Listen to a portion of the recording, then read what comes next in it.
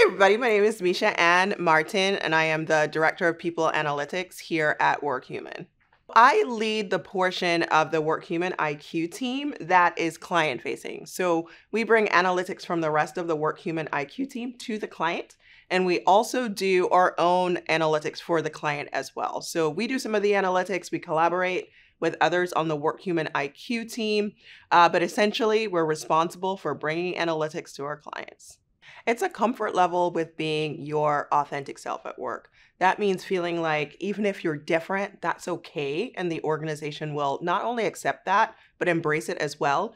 And it means that you can speak up and give your ideas and make a mistake even without any kinds of negative consequences that would prevent you from doing things like that in the future.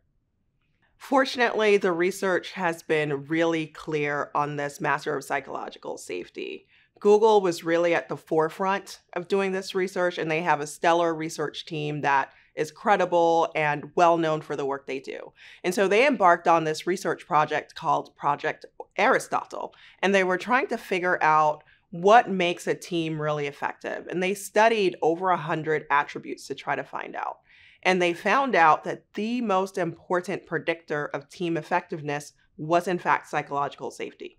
Even given all the talent that Google hires and, how good they are at hiring very talented people, they found that it didn't as much matter who was on the team.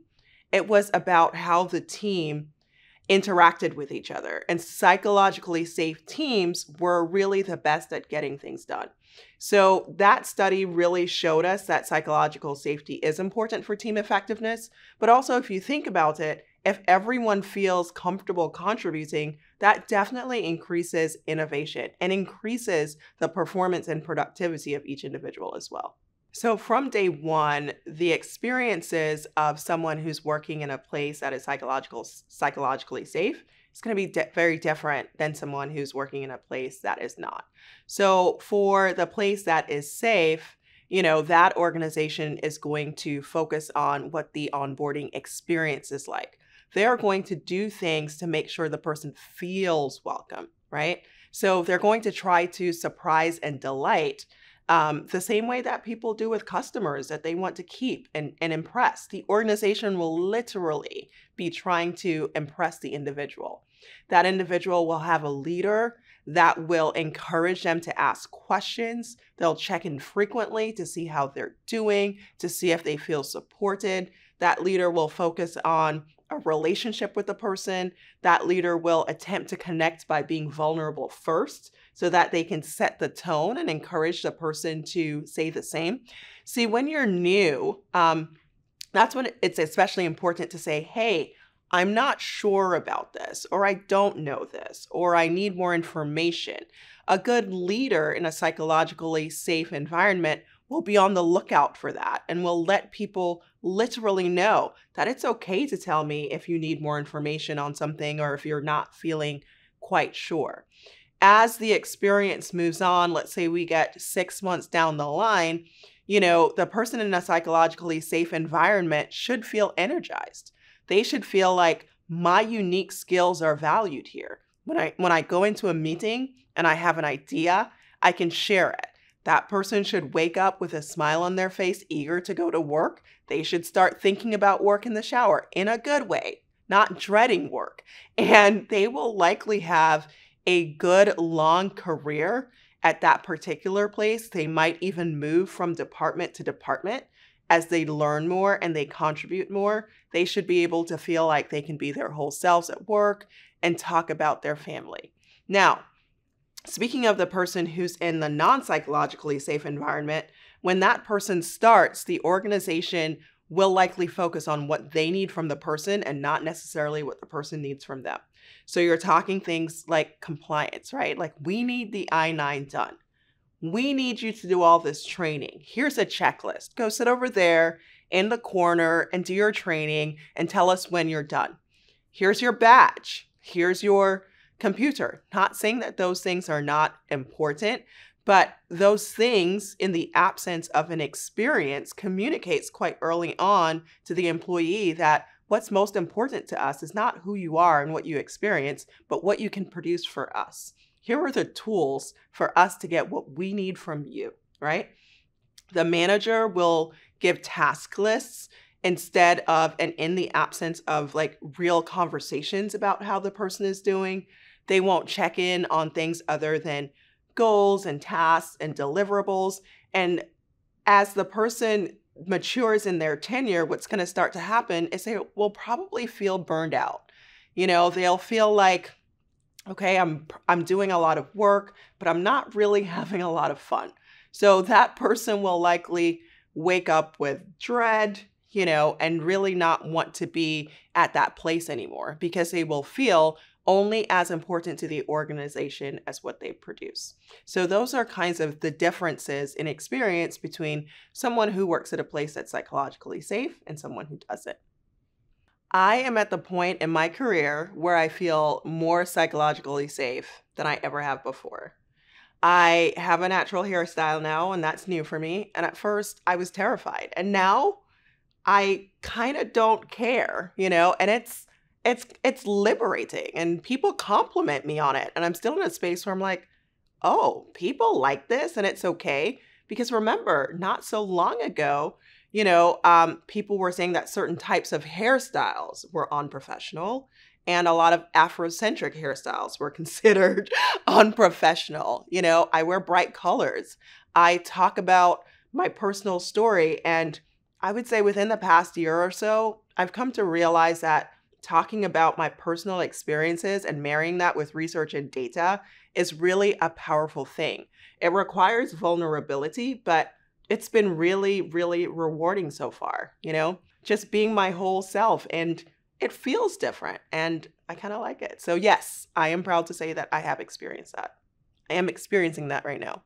I'm a big fan of, if you want to know something about how people feel, you should just ask. And so there are lots of good questions out there around psychological safety.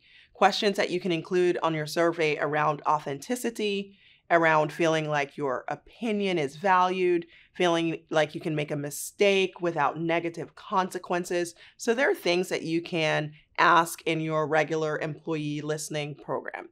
The other thing you can do is observe. So some of the things I mentioned before, if you notice in meetings that only few people are speaking and those people tend to be men, that's probably a sign that your organization may not be completely psychologically safe for women. If women talk about their kids and what they need to do with their kids, or they need to leave early, and someone rolls their eyes, that's another good marker. So I would recommend that people ask and that people observe as well.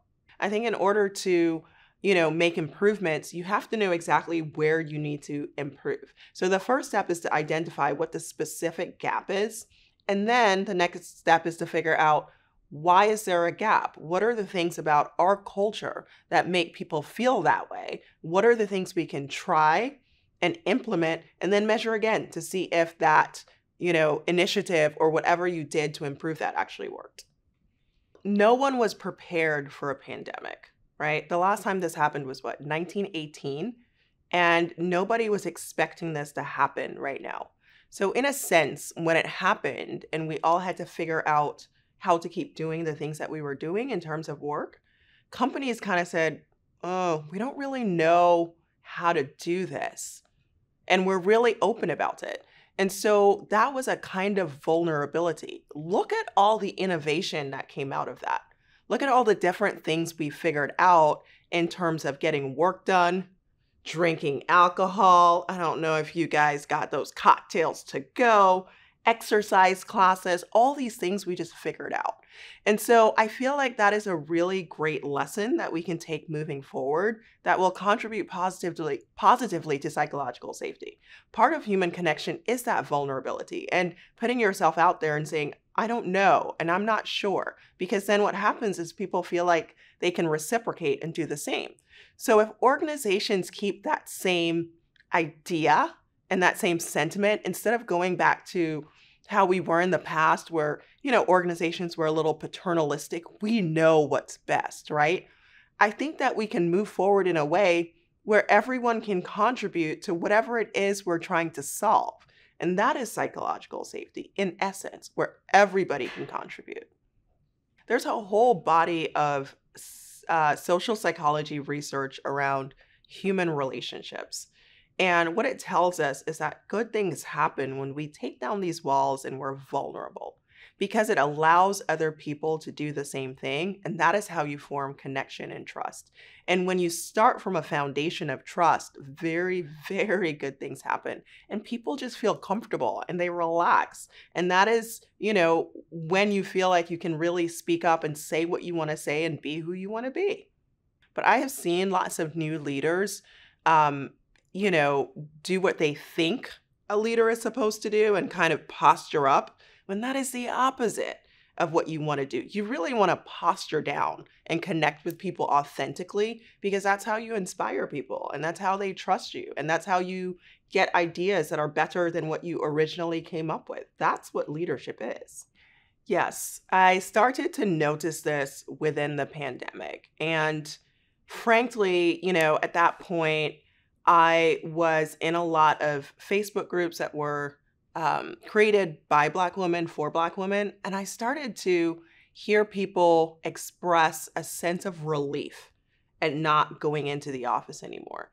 It's kind of like, you develop this metaphorical mask in order to fit in and be professional. And you're just kind of holding yourself together to meet this standard that's not really you and has nothing to do with how well you can do your work. And so when people started to go remote, I started to feel this metaphorical like, okay, now I can kind of be myself. And I think that now that people have had a taste for that, I'm hearing people say, I don't have to deal with the microaggressions anymore. I don't have to pretend to this or that or whatever it is, right? And so people that are feeling relief, I don't think they're going to want to go back to what they were dealing with before. So we're at this point in time where we should have addressed a lot of this stuff before. But I think now we really, really have to because our intention of getting people into the office at least some of the time and creating a space that is inclusive, those two things are going to collide and not happen together unless we really address psychological safety, in my opinion. There are some, for sure, telltale signs in an organization that indicate that it might not be very psychologically safe for everybody. So I like to think of, for example, those companies where everybody looks the same, where they wear the uniform, right? So companies where people are allowed to express themselves, you see people in different styles, maybe people in tattoos, people with different color hair, or, you may go to a meeting and you have a lot of people in attendance in the meeting, but only a few people speaking. And then as you go to a lot of different meetings, you notice that the same few people are speaking every time. So those are kind of some telltale signs that maybe, authenticity is not as valued as it is elsewhere, and not everyone is encouraged to speak up. When somebody speaks up and disagrees, you may have experienced this in your career, but sometimes you just hear dead silence. Like people can't believe that someone disagreed with so-and-so or someone disagreed at all. That's for sure a sign.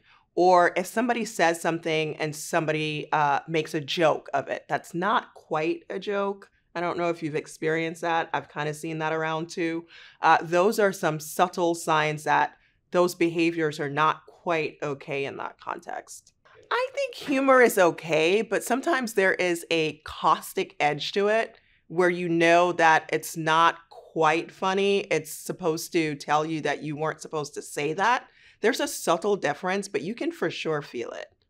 I hope that you've never had this experience, but you might have before, where some team leaders are frankly a little bit lazy and their direct reports ask them why, or they ask them for context and they get irritable and impatient and they say, just do it. I'll just tell you what to do and just do it. And this is the date I need it done by. That is a terrible practice. That tells the individual that it's not okay to ask questions. It's not okay to contribute. All that they need to do is just get stuff done and not use their mind. So that is probably the worst practice I could think of in terms of how somebody can lead in a way that says, you're not safe here. Like people aren't really screwing caps on toothpaste anymore as much as they used to be, right? Like we've come past that as a society, and we know that the human mind is a wonderful thing. And if people can use their minds and really ask questions and contribute, then it's good for the human, it's good for society, it's good for business, it's good for innovation, it's good for productivity. In psychologically safe environments, people are very comfortable saying what they need. And our research tells us that there are certain people who are lower on that. So women are lower on psychological safety, parents, and marginalized populations. So people in the US who are not white. And so what this suggests to me, let's look at parents for a minute, right? So parents need flexibility, even people with taking care of elders, right? They need flexibility to deal with the things that come up with their families. So back to your example, the idea of being accessible all the time. If an individual is not feeling that or can't do that or doesn't want to do that for whatever reason, and they speak up and say that, the organization, if they are a psychologically safe environment, should adjust accordingly, right? And respect those boundaries that the person has set. So the person should feel comfortable speaking up and saying, this is not okay, this is not working for me, and the organization should really accept that. Because, people are different. Some people like that, but if you don't, you should be able to say, hey, not good for me. And the organization should respect that. They should love that you spoke up and said something, and they should not punish you. But again, that's, when you require people to work all those hours and you're not giving people the option to say, this is not good for me, you are sending a message that the individual is only as important to you as how much they can produce. That is very different from an environment that says, you're a human and we respect that. What does this human need, right? We want this whole human to be okay. We value you more than what you can do for us, and we're really invested in making sure you're healthy, whatever that means for you. There is one particular thing, I think it's always worth it to try if people don't feel like speaking up when there are people of higher authority, or higher on the org chart in the room. One simple thing you can do is when there's a question asked or when brainstorming is happening, the most senior person speaks last. That's something that can be done to make sure that people know that, hey, we don't have to go with whatever that person says. Let's go ahead and hear from everybody in the room. So, simple things like that can really change the environment. Or even, the hand raising feature in Zoom, right? That gives everybody the opportunity to say, hey, I have something to say. And it can be a little bit easier than interrupting or trying to come in cold. So some of these, tactical things around how you run meetings and how you encourage people to contribute can potentially make a really big difference. Our research is very clear on the link between recognition and psychological safety. We did a survey just earlier this year, so a few months ago, and what we found is that the people who were recognized most recently reported the highest levels of psychological safety. And that makes sense because really when you are disciplined and detailed with recognition and you say to an individual, hey, these are the things that I appreciate about you. This specific thing that you did, I really appreciate it, and here's why it meant a lot to me.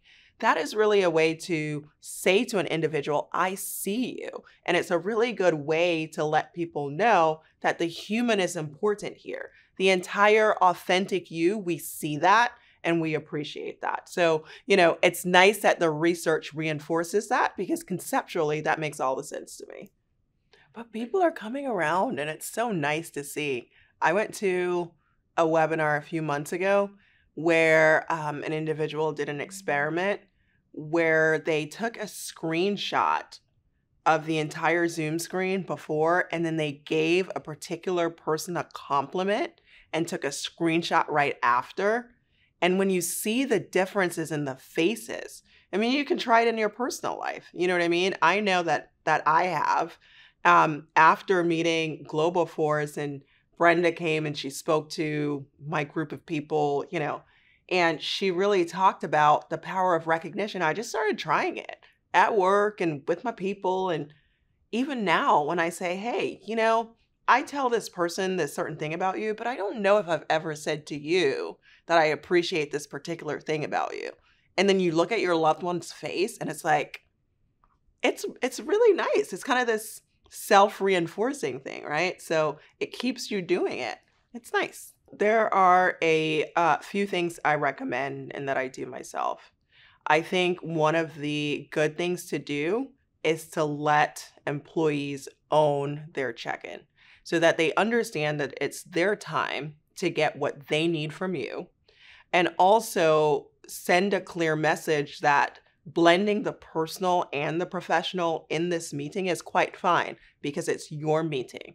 Whatever you need out of this meeting, you will get. If you need clarity on a work task, you will get that. If you want to talk about your weekend, we can do that too. If you want to go for a walk, So I think giving the employee agency, and so it's not just here's what I need from you, but it's more of a, okay, this is your time and I'm here to support you. How can I do that? I think that's a good best practice. I've also interjected some fun into my check-ins. So a few years back, I did some research on which employee engagement survey questions were most predictive of turnover intentions. And one of the questions that was most predictive was something about my manager knowing about the barriers that I face. And ever since I did that, I started doing what I call best of worst of in my check-ins. And I've been doing that for a few years now across a few different companies. And it's essentially, what's the best thing about your week? What's the worst thing about your week? And also, what's the best thing you ate this week? Because that's fun. And for best of worst of, people can either choose something personal or something professional. And because I've done it over a few companies now and, kind of used it to get to know my direct reports, it's very interesting. People tend to start out with professional things. Here's the best thing that happened to me this week at work. Here's the worst thing that happened at work. The worst thing that happened at work is very important because that is the barrier that I can then try to remove. That's worked really well. But also, you can start to also see the relationship develop and they start to put personal things in there, especially when I do that because I also do best of worst of and reciprocate. So it's been really, really helpful for me in my relationships with my direct reports. What people feel affects what they do. And what you do at work is your performance. And so the bottom line is psychological safety affects how people feel.